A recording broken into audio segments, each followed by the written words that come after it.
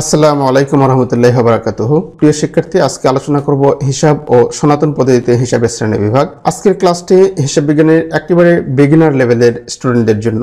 তো স্ক্রিনে দেখতেই পাচ্ছেন আজকে ক্লাসের শিরোনাম। তো চলুন শুরু করি। প্রথমে জানবো হিসাব কি। আর্থিক ঘটনা বা লেনদেনের সমজাতীয় পক্ষগুলোকে উপযুক্ত শিরোনামে ও নির্দিষ্ট ছকে সংক্ষিপ্তকারে প্রদর্শিত বিবরণীকে হিসাব বলে। অর্থাৎ সংক্ষেপে বলা যায় লেনদেনের সংক্ষিপ্ত শ্রেণীবদ্ধ বিবরণকে হিসাব বলে। সনাতন পদ্ধতিতে হিসাবকে আমরা তিন ভাগে ভাগ করতে পারি। কি কি? 1 নম্বর ব্যক্তিবাচক হিসাব, 2 নম্বর সম্পত্তিবাচক হিসাব, 3 নম্বর নামিক বা আয় ব্যয়বাচক হিসাব। আমরা হিসাবকে এই তিন ভাগে ভাগ করতে পারি। তো আমরা এই তিন ধরনের হিসাবের ব্যাখ্যা বিশ্লেষণ দেখব।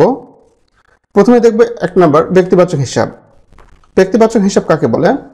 ব্যক্তিবাচক হিসাব হলো কোনো ব্যক্তি বা প্রতিষ্ঠানের সাথে সম্পর্কিত হিসাবগুলো হলো ব্যক্তিবাচক হিসাব। একটি পক্ষ সুবিধা গ্রহণকারী, অপর পক্ষ সুবিধা প্রদানকারী। যেমন শফিক জনতা ব্যাংকে 10,000 টাকা জমা দিল, এক্ষেত্রে জনতা ব্যাংক সুবিধা গ্রহণকারী ও শফিক সুবিধা প্রদানকারী। তাহলে ব্যক্তিবাচক হিসাব হলো কোনো ব্যক্তি বা প্রতিষ্ঠানের সাথে সম্পর্কিত হিসাবগুলো হচ্ছে ব্যক্তিবাচক হিসাব। আচ্ছা, ব্যক্তিবাচক হিসাবকে আবার তিন ভাগে ভাগ করা যায়। ব্যক্তিবাচক হিসাব আবার তিন ধরনের। 1 নম্বর স্বাভাবিক ব্যক্তিবাচক হিসাব, যাদের অস্তিত্ব আছে এবং উদ্দীপনায় সাড়া দেয় তাদের হিসাব হলো স্বাভাবিক ব্যক্তিবাচক হিসাব। যেমন রাফসান হিসাব, মোমো হিসাব, মেহজাবের হিসাব ইত্যাদি। যাদের অস্তিত্ব আছে অর্থাৎ ব্যক্তি নামের সাথে সম্পর্কিত যে হিসাবগুলো, যাদের অস্তিত্ব আছে এবং উদ্দীপনায় সাড়া দেয়, যাদের ডাকলে সাড়া দেবে, কথা বলতে পারে বা কোনো ইশারা করলে তারা ইঙ্গিত বা ইশারা প্রদান করতে পারে, সেই ধরনের ব্যক্তিদের হিসাব হলো স্বাভাবিক ব্যক্তিবাচক হিসাব। যেমন রাফসান হিসাব, মোমো হিসাব, মেহজাবের হিসাব ইত্যাদি ব্যক্তিবাচক হিসাব। আর 2 নম্বর হচ্ছে কৃত্রিম ব্যক্তিবাচক হিসাব, যাদের অস্তিত্ব আছে কিন্তু উদ্দীপনায় সাড়া দেয় না তাদের হিসাব হলো কৃত্রিম ব্যক্তিবাচক হিসাব। যেমন সোনালী ব্যাংক হিসাব, মেসার্স রাফসান এন্টারপ্রাইজ হিসাব ইত্যাদি। এই ক্ষেত্রে কৃত্রিম ব্যক্তিবাচক হিসাব হচ্ছে যে এদের অস্তিত্ব আছে কিন্তু এরা উদ্দীপনায় সাড়া দেয় না। এই ধরনের হিসাবগুলো হচ্ছে কৃত্রিম ব্যক্তিবাচক হিসাব। এই ধরনের হিসাবগুলো হবে যাবতীয় প্রতিষ্ঠানের হিসাবগুলোই হচ্ছে কৃত্রিম ব্যক্তিবাচক হিসাব। যাবতীয় প্রতিষ্ঠানের হিসাবগুলি হচ্ছে কৃত্রিম ব্যক্তিবাচক হিসাব। যেমন সোনালী ব্যাংক হিসাব, মিসেস রাফসান এন্টারপ্রাইজ হিসাব, স্কয়ার টয়লেট হিসাব, এই ধরনের যে বিভিন্ন প্রতিষ্ঠানের হিসাব থাকবে, এই বিভিন্ন প্রতিষ্ঠানের হিসাবগুলি হচ্ছে কৃত্রিম ব্যক্তিবাচক হিসাব। 3 নম্বর হচ্ছে প্রতিনিধিত্বমূলক ব্যক্তিবাচক হিসাব।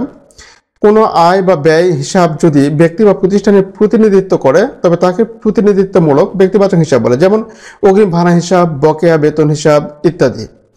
অগ্রিম ভাড়া হিসাব, বকেয়া বেতন হিসাব। অগ্রিম ভাড়া হিসাব আমরা কারো কাছ থেকে আমরা অগ্রিম নেই, ভাড়ার টাকা আমরা অগ্রিম নেই, কোনো প্রতিষ্ঠানের কাছ থেকে বা কোনো ব্যক্তির কাছ থেকে আমরা অগ্রিম ভাড়ার টাকা নেই।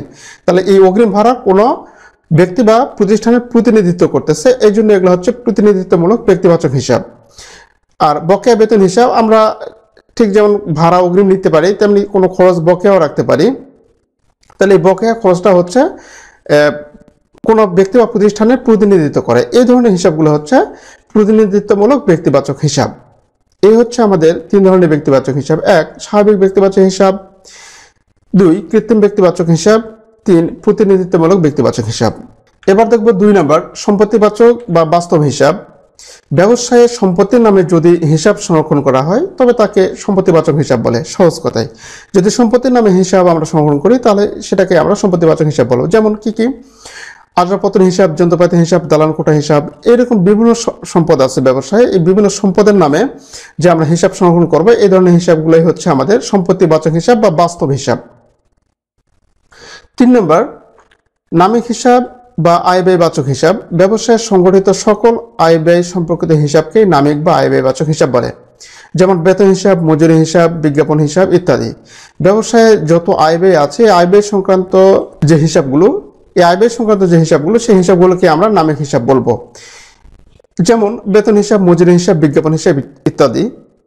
এই ধরনের হিসাবগুলোই হচ্ছে আমাদের নামিক হিসাব বা আয় ব্যয়বাচক হিসাব। কোনো কিছু বুঝতে সমস্যা হলে অবশ্যই কমেন্ট করবেন।